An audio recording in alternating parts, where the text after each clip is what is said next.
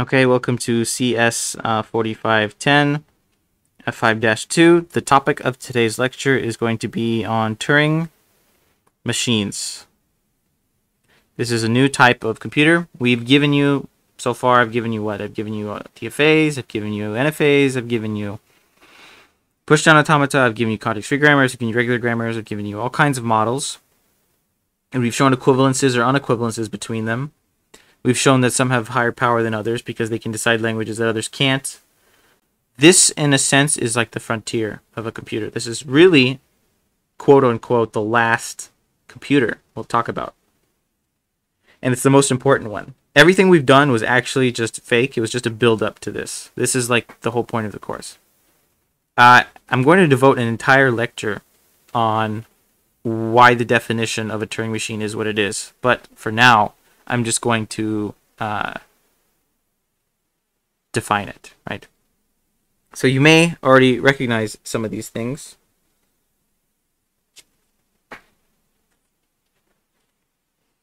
So first, is I guess as like a high-level overview, we have some crazy box or whatever, right? So you can imagine like the PDA.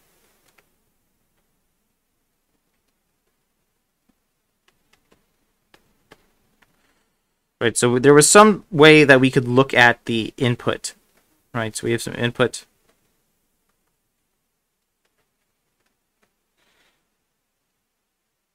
Right, we can read one way through the input, we can't read back. Now this is the part where I would draw the stack, but instead of a stack, what we have is called a tape. It is a one-way piece of paper, a one-way infinite piece of paper that just goes on forever. And what we can do is like read anywhere in the piece of paper. It's called a tape. So you could think literally like a tape. We can read. So in one operation, what we do is we read from a cell. We can then move in the state diagram right to the cell and then choose to move the head on the tape left or right. Okay. So to formalize that, we have what? We have Q, sigma, gamma, delta, which is going to do all the work for us, Q0, QA, and QR. So what is this? This is the states. You might be familiar with most of this already. This is the input alphabet. Alphabet. This is the tape alphabet. This is the transition function. It's going to take state, it's going to read off the tape, and then it's going to move to a new state, it's going to write to the tape, and then it's going to move left or right. Q0 is the start state. QR is the only accept state. And this is the only reject state. So I should say here that these two are both in Q and that they are not the same. These two cannot be equal, right? So this is the definition of a Turing machine. You might immediately make the analogy that this is a push-down automata, but I don't have to only read from the top of the stack. I can like peek through the tape, replace a symbol, and then just keep going. This might also be analogous to your understanding of an actual computer, because like a computer is not limited in this sense that the push-down automata and the other things were. This is sort of like RAM, quote-unquote. That's not very accurate to say for what we'll do in the future, because RAM is random access, right? So if I want to read the end of the tape or something, if there's like 100 digits into the tape, I want to read it in random access machine, I could just read it. I just say, give me the address, whatever at this address, and it does.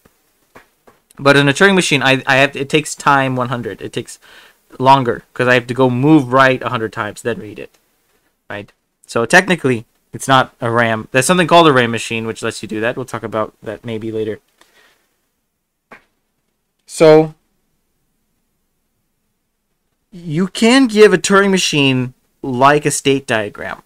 And I encourage you to look at some examples of this. But it's ugly, it's unreadable, and it doesn't even make any sense to you or anyone who might look at it. What's better is to give a high-level algorithm, as you might actual code, and define that through the Turing machine states. So, for example, consider W pound W such that W is a word in sigma star. So this was previously not a context-free language. So I'm giving you a language which we proved, you could prove via pumping this is not a context-free language, just so we can give you the first data point that a Turing machine is not is more powerful than a push-down automata. Right. So basically, what you're going to do is write this input to the tape. You can assume the tape starts with all blanks, and in some models, it's easier just to assume that the input starts on the tape and that there is no input. The input starts on the tape. Let's suppose. If it doesn't, we just write it to the tape. Okay. Then we're there. Then what we're going to do is just loop through the thing a billion times and then match the W and W. So we're going to say, let's suppose that the input is on the tape to begin with, right? So I'm going to say read first symbol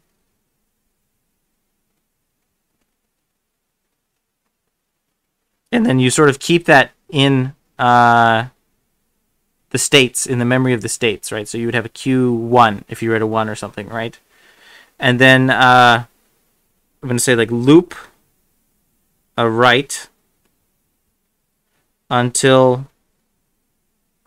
after last hash, right? Or pound.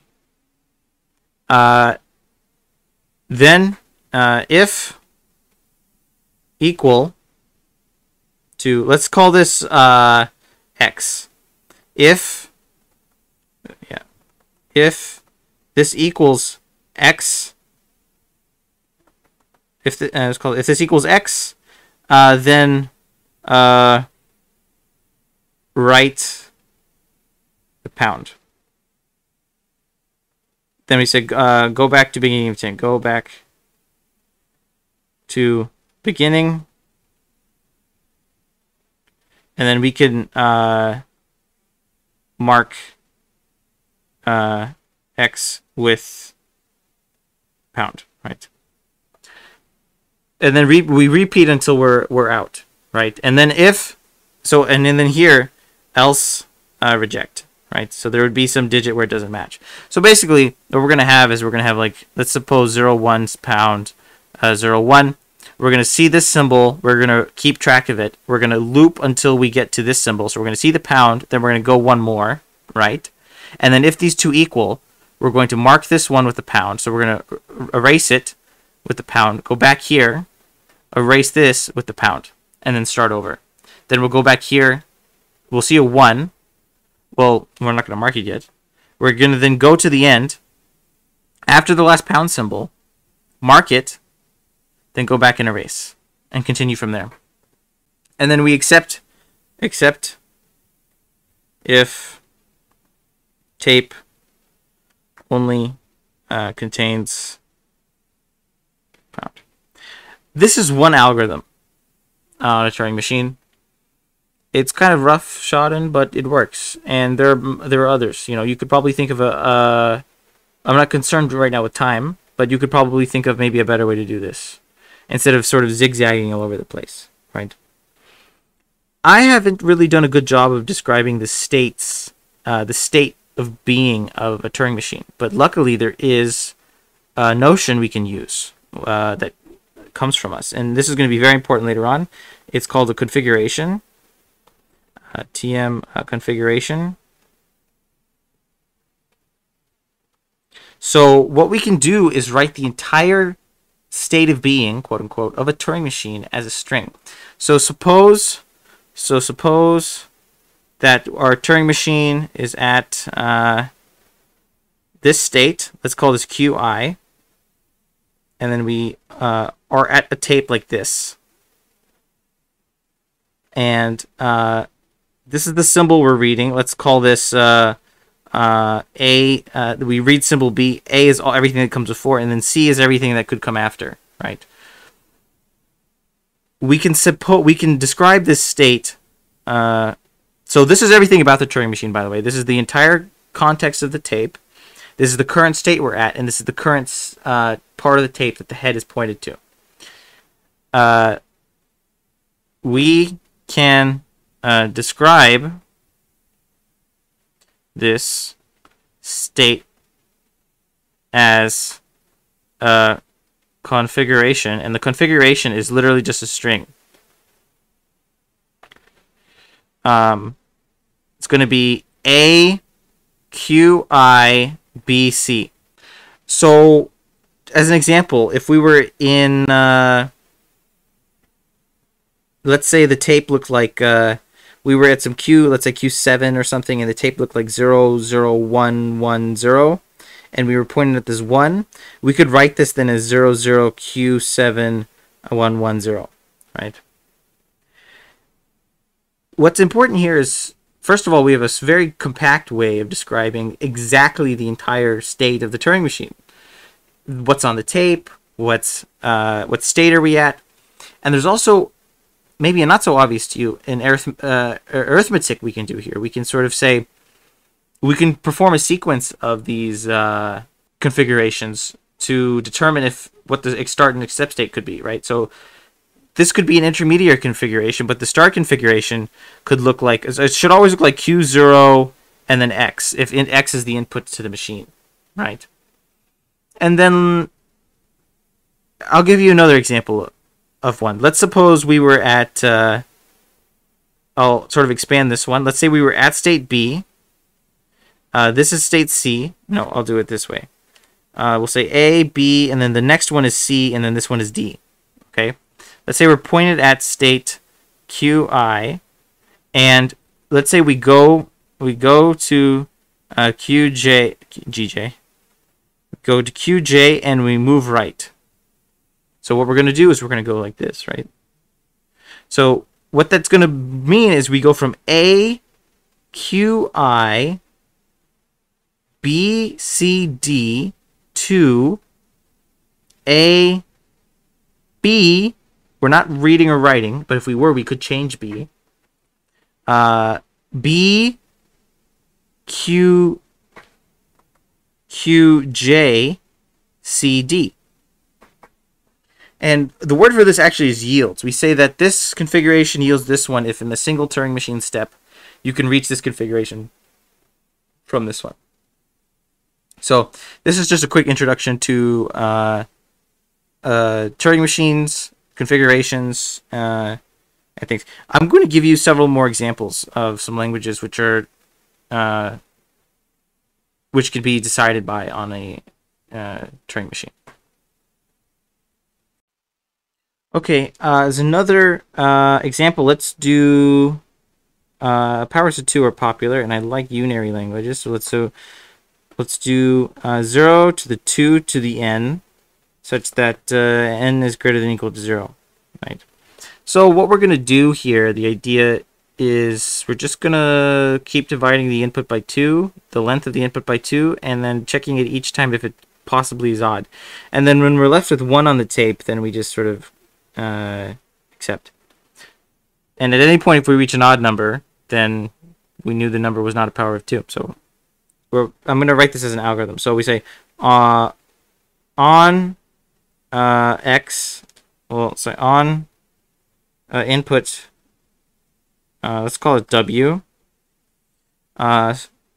sweep right, mark, I'll say as we sweep right, if I'll write this one a little more explicitly. If we read a 1 ever, reject. If let's see, every other cell write pound. So now then if read blank move left. So basically we're gonna like say something like this. What we're gonna do is we're gonna like go this way, and then at the end of the tape is one-way infinite, but the input is finite, right? So what's actually happening on the tape is that there's these blank symbols. So a lot of times what we just say that gamma is equal to this blank symbol. It's not a space. It's just called a blank. It's not like a space is in nothing, right? Union the input alphabet. So this is what we describe gamma as usually. Then as soon as we hit the square, we're going to move back one. So we're at the last square, right? And then if we finish sweeping, so like if read pound, that means the input was even, right? Because we're doing every other one. So this one would be pound. This one would be pound. We move right. We see a blank. We move back left. If we read it was a pound, then what we do is we delete it. So there's actually two things you can do here, right? You could say, well, I'm going to delete every pound sign and then compress the input. You could also just add a routine to skip any pound sign that you may see, right? But then have some tailoring for the end here, right? Either way, this is going to reduce the number of zeros by 1. So another idea here is that you can build a Turing machine out of a lot of subroutines, right? So you could build a subroutine for checking equality of strings. We did that previously with WW. You could use that then as a subroutine to build a bigger Turing machine. Here I haven't described how to do it, but you can imagine you could build a Turing machine which would delete symbols and then compress, right? So it would take input x pound as 0x pound, and it would output as in what would be remaining on the tape after this computation would just be 0, 0, right? So if we read a pound, that means we knew it was even. So I'm just going to say delete all pounds and then compress. And then we repeat. Actually, let me add the else. I reject. Right? That means at some point we had an odd number, so then from here we repeat. So this is how you would do 0 to the n, 0 to the 2 to the n, right? You could imagine then, without having to actually describe it, that 0 to the 3 to the n would be decidable by a Turing machine, and so on. So far, I've talked about deciding languages, but I have to give a more fine-grained definition when we talk about Turing machines. So, definition, Turing, decidable. Some places will call this recursive, and this is an older, like, boomer notation. You may see this in some text. It's nothing wrong with it. That's just the old name for it. I think it'll make clear why this input, why it's called decidable. So we say a language L is decidable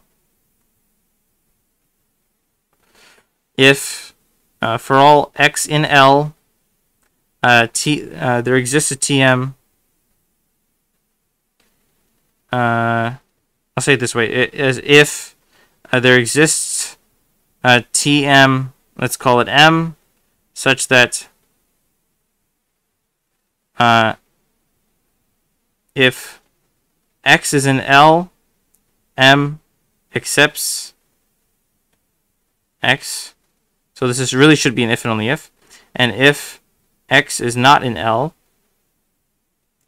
M rejects x. So this is sort of our classical definition of decidable. We can just call it decidable instead of Turing decidable, but it makes the context clear here that we're talking about deciding on a Turing machine.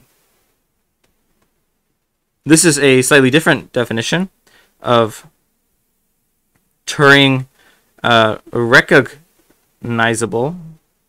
So this is sometimes called recursively enumerable.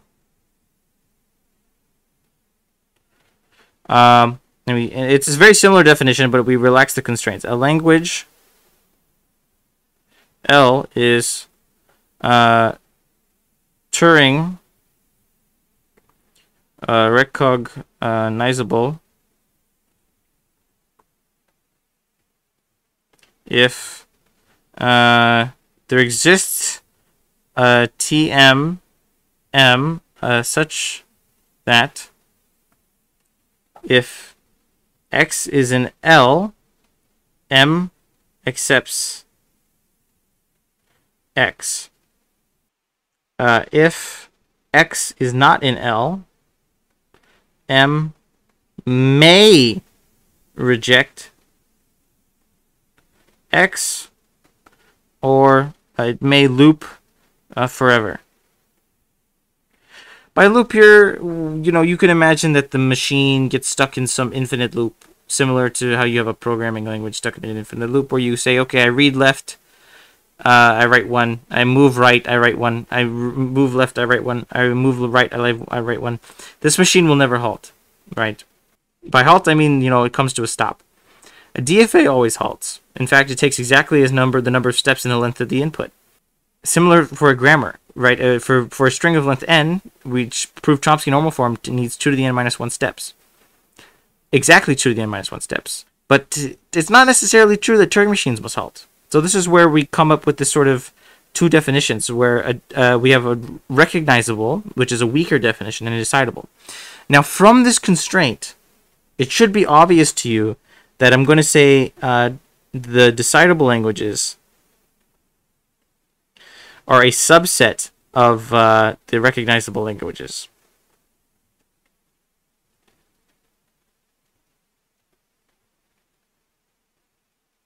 Right.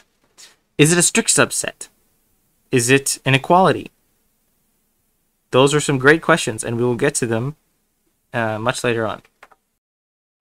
Okay, so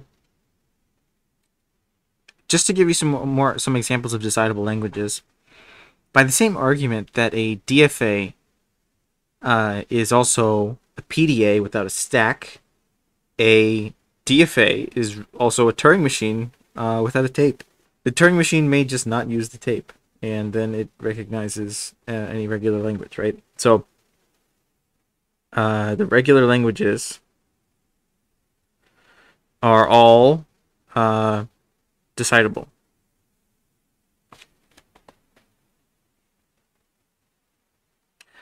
Similarly, if you use the tape, you can simulate a PDA on a Turing machine.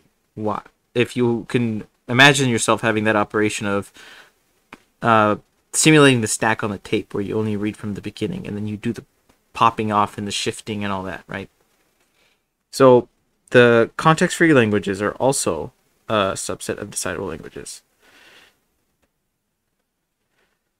And I've given you examples. I gave you 0 to the 2 to the n as one example of a language which is not context-free and then certainly not regular. So these are strict subsets, actually. Our picture of the world is then we have like regular languages, we have context-free languages, we have decidable languages, and we have recognizable languages, which I won't draw because I haven't discussed if it's a strict subset or not. But so right now we have a sort of hierarchy.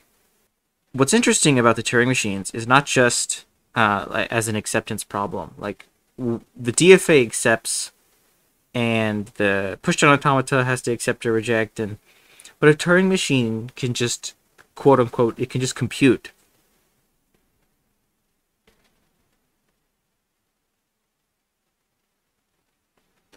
It doesn't have to like take an input and then just start. It doesn't have to take the input and say yes or no. It can just, do things. For example, I could make a Turing machine to add 2 numbers. And we would consider that as the language problem, like if a machine could understand this language, let's say A to the I, B to the J, C to the I plus J, we could say, okay, well, maybe this machine understands addition, right? But instead of determining acceptance, by the way, this is context free, right? Instead of determining acceptance, it could literally be like a calculator. You could imagine that it actually just takes any two integers as input and will output the sum.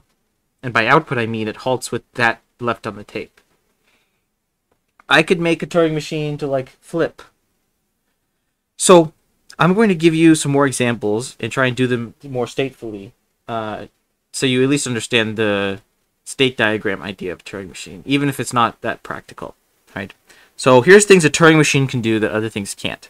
Number one, nothing. A Turing machine can do nothing. That's kind of more powerful than it seems. Sometimes doing nothing is doing something.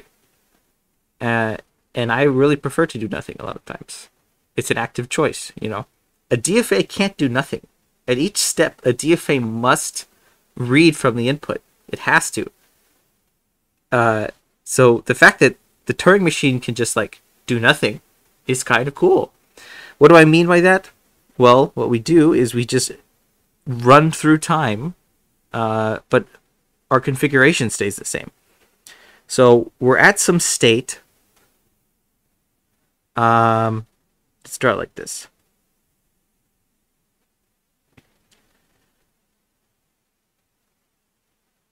Let's say we read some input X from the tape, and then I'm going to write back that same input X. I'm not changing it, and then I move right. I read whatever input was from the tape. I write back that same input again, and then I move left. So what I've done here is I've moved through the states. Technically, I could have made these. I could have made this state and this state the same, but I moved through the states without changing the tape at all. Right. So as a preview, what's going on here? Let's say if A, B, C. I'm at here, and I read A. I write A, and I move to B. I read B. I write B, and I move back to A. All right. Tape doesn't change. If I were to draw this as a configuration, by the way, let's suppose, you know, there's some who knows going on this way and that way. So let's say I start at Q, let's call this Q1, Q2, and Q3, just for fun. I'm at Q1, and I see A, B, C. Then from that I can yield. So I read A, I write A, and I move right. That yields me A, Q2, B, C. I read B, I write B, and I move left. So that is going to yield me Q3, ABC. So this is what the configuration of the Turing machine might look like. Here's something else a Turing machine could do. Scan. I'll just say, without loss of generality, it can scan right. So what that means is what we're going to do is we're going to just basically loop through the input, loop through the tape, and we have a condition where we can leave the tape if we see something funny. So I'm going to read a 0.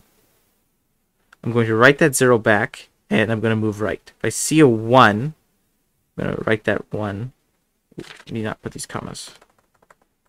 If I read a 0, I'm going to move, write a 0 and move right. If I see a 1, I'm going to write a 1 and I'm going to move right. Then I could have some branching condition here. Let's say I did something like this.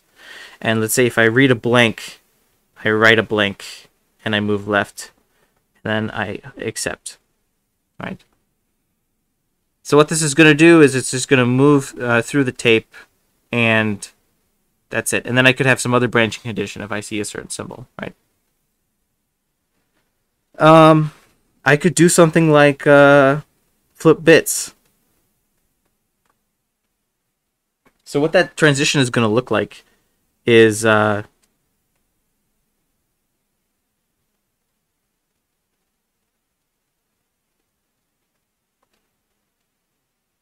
if I see a 1, I'm going to write the 0, and I'm going to move right. If I see the 0, I'm going to write a 1. I'm going to move right. Now I could compose these, right? I could say, well, I'm going to scan right, and while I'm scanning, I'm going to flip bits. right? So here's a Turing, here's a solid state diagram of a Turing machine. So I'm gonna first I'll say compose 2 and 3. What does that get me? I'm going to if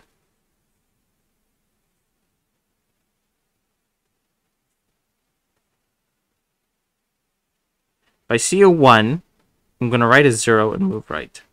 If I see a 0, I'm going to write a 1 and move right. And then if I see my blank, which means I'm at the end of the input on the tape, I'm going to write that blank back and move left 1, and then I'm going to accept. So let's consider the bit flipping. Let's call this Q0 and let's call this QA, right? Because that's the accept state, and this is the start state, obviously. I'm going to say, let's suppose our configuration starts with Q0101. So we start with 101 on the tape. What this Turing machine is going to do is it's going to read through the input, it's going to flip the bit, it's going to take the complement, and then it's going to halt. So Q0101, that's going to yield, well, I'm going to read 1, write 0, and move right. So it's going to yield 0 Q001. That is going to, I'm going to read a 0, write a 1, and move right. So that's going to yield 1 0, 01 Q00. No, 1. I see a 1, I'm at Q0, I write a 0, and I move right. That's going to give me 010 Q0, and then there's infinitely many blanks past the input. So I read this blank, I'm at Q0, I have to take this branch. So I write back a blank, and then I move left on the tape. So I'm going to be so it's going to be 010 QA blank. So I didn't have to move left, really. It doesn't matter, but I'm just ending on the last character for fun. So I flipped the input, right? This is sort of an example of a machine which we're not talking about language set containment, but rather actual computation. Turing, in his original paper, he gave some examples of Turing machines, things that would start with no input and then produce digits of pi or e, right? You could imagine you could write a program which, using some trigonometry, you could produce digits of pi. Or maybe the square root of a number, right? You approximate it through a Turing machine. It might have who knows how many states, but I believe that you could do it. Okay, I'm going to give you just one more definition for this introduction to Turing machines, and then the next lecture I'm going to expand on it in incredible depth. If you're thinking I'm being fast and loose here with the formality, you're right. But it'll make sense why I'm doing that shortly. So we say a function from sigma star to sigma star, let's call it f, is computable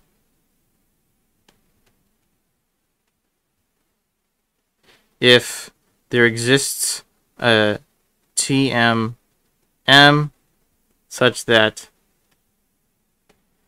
M starts with W on its tape and halts with f of W.